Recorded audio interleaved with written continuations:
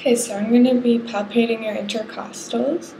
So they originate on the superior rib, but inferiorly, and they insert onto the superior part of the inferior rib, so in between right here.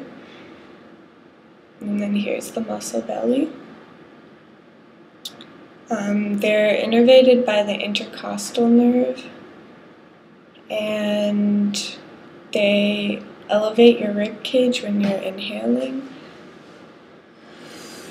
Yes, so you're activating that muscle. You can, there you go. Okay, so to accurately palpate these, I'm just going to find two ribs and then go in between them, and that's where the muscle will lie. And I'm just going to look for the direction of the fibers, and I'm just going to slide in between. So you can do it on more than one if you want.